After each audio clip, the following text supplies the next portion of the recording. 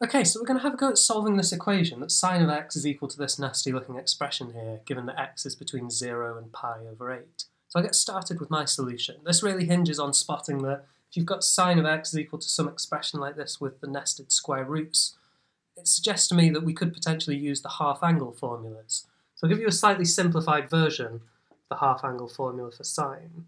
So if you've got theta between 0 and pi, then sine of theta over 2, so half of this angle theta, this is going to be equal to the square root of 1 minus cos theta divided by 2. So you can see there's maybe some of this kind of structure of square root something minus something else and dividing by 2. But here this is inside the square root.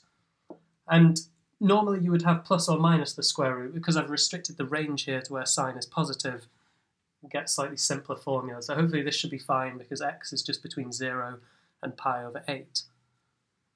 And if you wanted to prove the half-angle formula, this is a consequence of the double angle formula for cos. So if you notice that theta is 2 times theta over 2, then you can derive this from the double angle formula for cos if you're interested.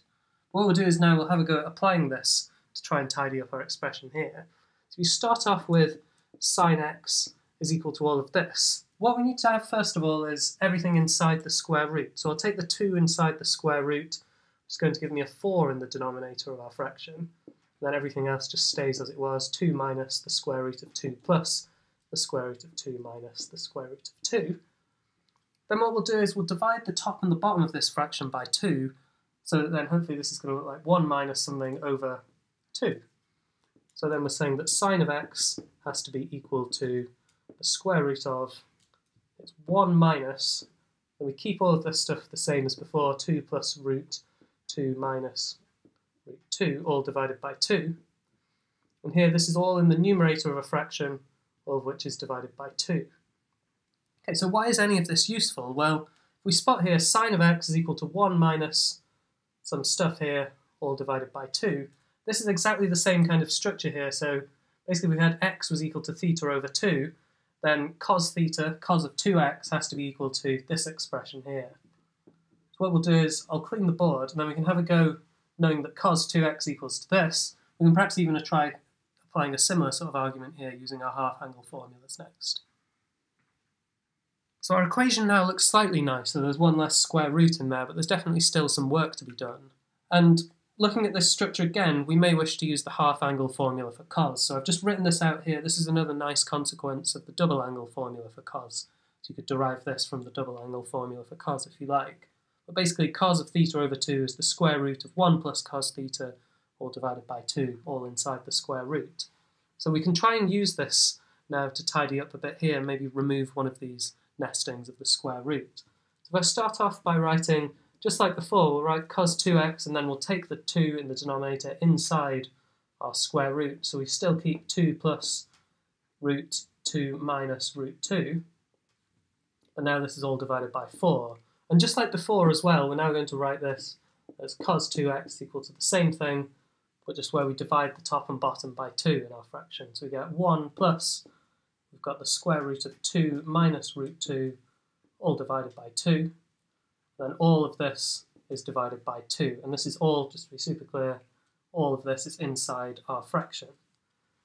Okay, so now looking at our half-angle formula for cos, if we have 2x as our theta over 2, then this term here, the square root of 2 minus root 2 all divided by 2, this matches up with our cos theta. So if we double the angle, we should have cos of 4x is equal to this nice expression here. And what we'll do is right away, cos 4x, this is equal to the square root of 2 minus root 2 all divided by 2.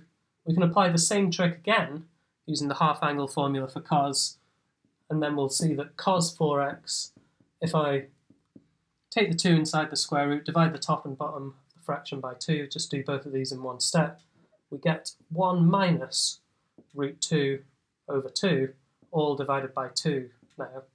The square root of this is equal to cos 4x. So what we're seeing now is you want 1 plus cos theta.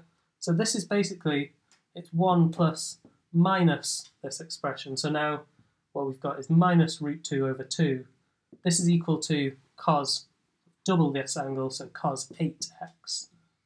And this is something that we can hopefully actually solve now. So I'll clear the board and then we can finish off the problem. So now we're almost done after a few really satisfying applications of these half-angle formulas, which are valid, by the way, because of our initial constraint on x, that x has to be less than pi over 8. So even though we've gone all the way up to 8x here, these particular forms without the negative in the square root are still valid because our theta, our 8x, is still between 0 and pi.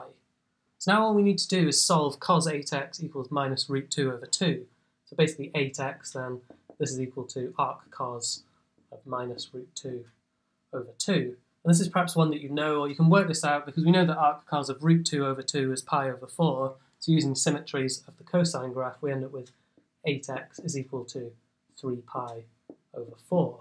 So then dividing by 8, we get our final answer then for x is 3 pi over 32. So this tells us then that sine of 3 pi over 32, this is going to be equal to the square root of 2 minus the square root of 2 plus the square root of 2 minus the square root of 2, and all of this divided by 2.